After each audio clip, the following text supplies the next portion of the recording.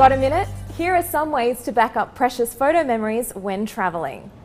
Remember, the point of any backup is to have multiple copies of your photos in different locations. Set up automatic cloud backups for phone photos. Apps like Google Photos, Dropbox, and even Facebook's Moments app let you sync images to their servers when you're on Wi-Fi.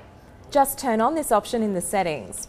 For traditional cameras, consider taking a laptop and possibly an external hard drive.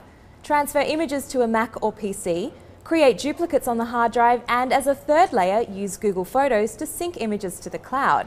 Back up to a phone or tablet if you're without internet access. Some cameras have built-in Wi-Fi to make this easy. If not, Apple has a Lightning to USB adapter for iPhone and iPad.